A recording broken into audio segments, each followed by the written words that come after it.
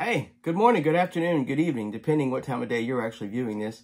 Hey, this is John Reed coming at you with some good news, some encouraging news. And I just want to kind of take some time out just to build you up and encourage you and share some good news with you. How about that? Would that be great? I think so. So on this, just a little bit about me again, in case you don't know, you never maybe seen this. I'm a person of grace. I'm a Christian, saved by grace through faith, because God's a good God and Jesus is a wonderful Savior and a loving Savior. And I just want to share some encouragement with you today, if that's all right.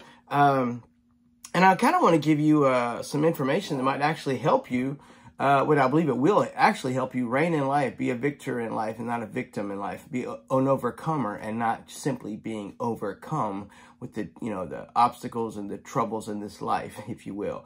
So with that, I just want to encourage you with this statement that, let me give it a kind of a title, if you will. How about this? I want to share with you real quickly, real briefly, on the vitalness, the importance of not just feeding on God's word, but continually feeding on the word of God, on the gospel of grace and in the word of faith.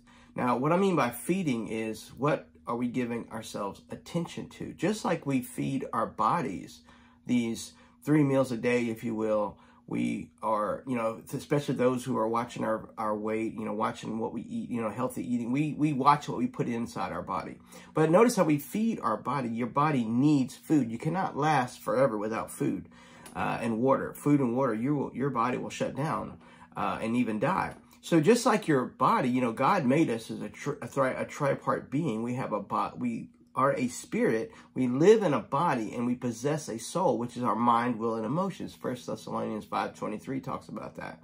And we feed our mind, we actually feed our mind, knowledge. When when you go to school, when you go to college, or you go to a trade school, you're feeding your mind knowledge. You're giving it soul food, if you will, real soul food, if you will. But our spirit, we sometimes neglect our spirit. We need to feed our spirit too.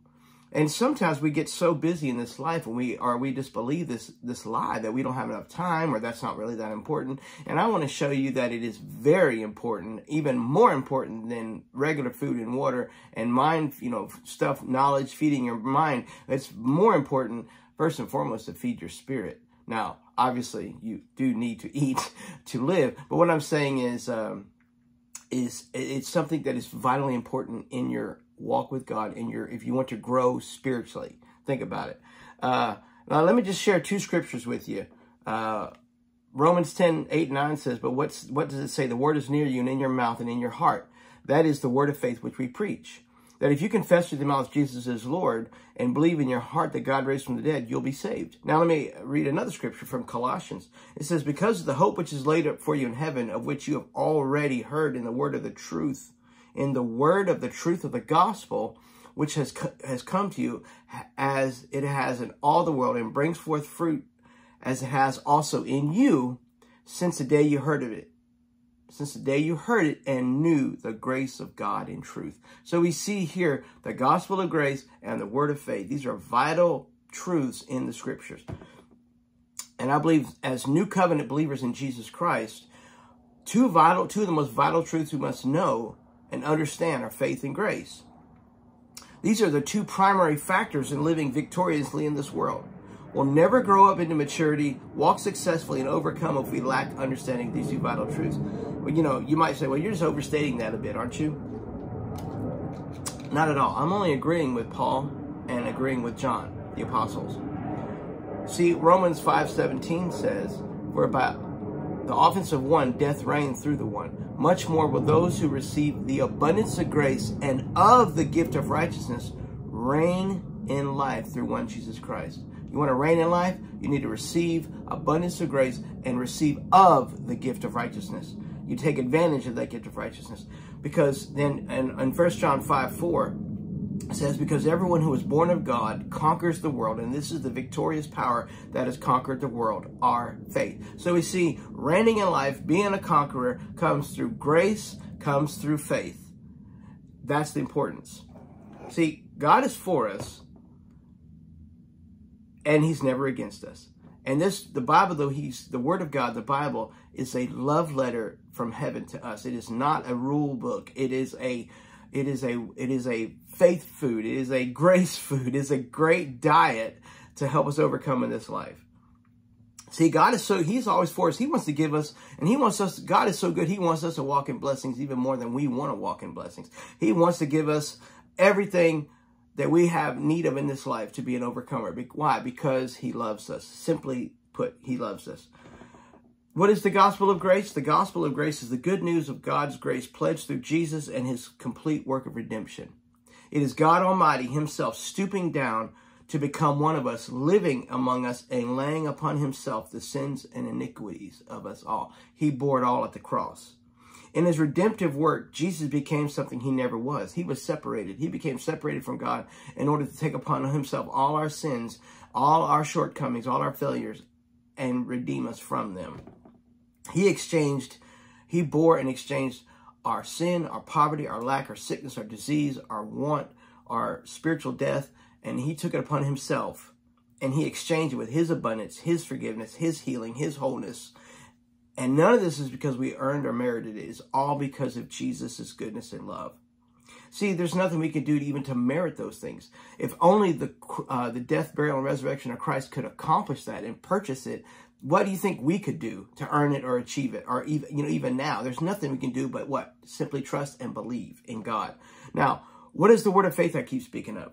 The word of faith, this is a heart that is fully persuaded. That's what faith means, to be fully persuaded. It is a heart that is fully persuaded that what God has accomplished is fully persuaded. It's a heart that is fully persuaded in what God has accomplished through Christ, in and through Christ, and what His word declared, confirming that work, especially that work of redemption.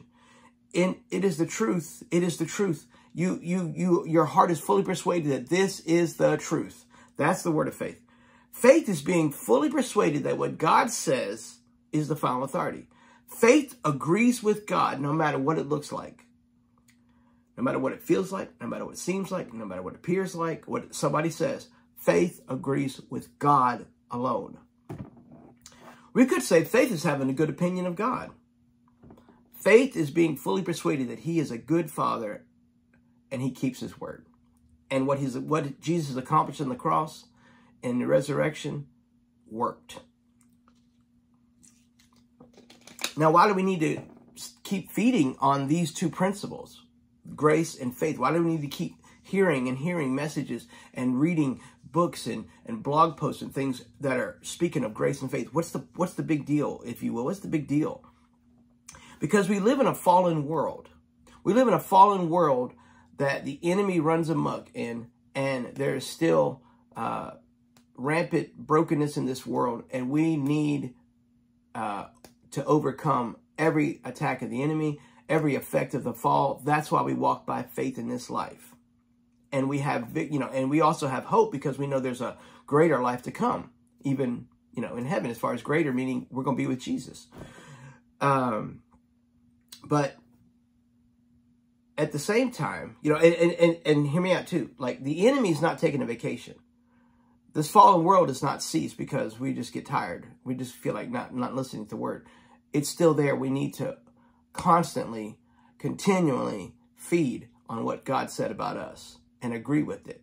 Now, but we're not going to, we're not going to successfully overcome these things if we don't know what belongs to us, if we don't know what He's done for us. Now, in this age of technology, we have more than enough availability to get and receive what the Word of God says, the Word of faith, the gospel of grace. We have more than enough.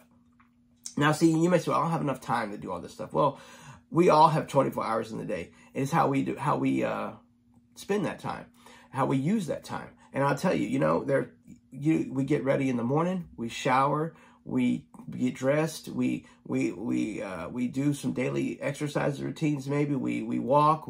Sometimes we come home. When we come home, we fix dinner. We cook. We clean the kitchen afterwards. So there are times in those. I'm not speaking of 3 hours a day. 10 minutes, 20 minutes at a time. While you're cooking supper, you could pop an MP3 in or a CD, whatever, that's teaching you the gospel of grace or the word of faith. You could turn on a YouTube video as you do a walk around the block. That's great exercise, walking and listening to the word being taught. In the morning when you're in the shower, as you're showering, you could agree with God with your words. Like, hey, I am an overcomer. I am the righteous God in Christ. I am the blessed. I am the healed. I am the whole. As you're showering. So you're agreeing with God. See, there's more time than you realize, especially in our commute to work. We can, instead of getting angry at traffic, we could be listening to the word of faith being taught or the gospel of grace being taught, and we could overcome. We could feed our faith feed our heart, our spirit, man, good food. And the more we do that, we will grow and grow and grow and walk in greater victory and greater victory. Paul talks about going from faith to faith and glory to glory, not from defeat to defeat and sadness and more sadness. It's great. It's great to feed on the word of God in Jesus' name. So I just want to share that with you and encourage you. God loves you. God's for you. God's not against you. And take the time. It's an encouragement. Get in the word. Keep feeding on the word. And I tell you, you are going to see a change in your life. You're going to see a change in the way you think. You're going to see a change in the way you talk. And eventually you're going to see a change in the way you act in this world. And I'm telling you, it's a refreshing, it's encouraging. And listen, it's not a work and a performance to feed on God's word. That's fellowship with your Father. That's love. That's a relationship. That's not works and performance. I just want to encourage you, bless you. And if you get time, hey, if you want to read a blog, I have a blog post called www.allthetimegod.com. I have several articles on grace and faith and healing and the Holy Ghost, supernatural power of God, gifts of the Spirit for today. Just things that will encourage you about who God is and how much God is a good God and how God loves you. Remember, God's not holding anything against you. God's for you, not against you. Have a great day. God loves you, and Jesus is Lord, and you are his. If you've trusted in him, you're his child, and nothing can change that. Have a great day.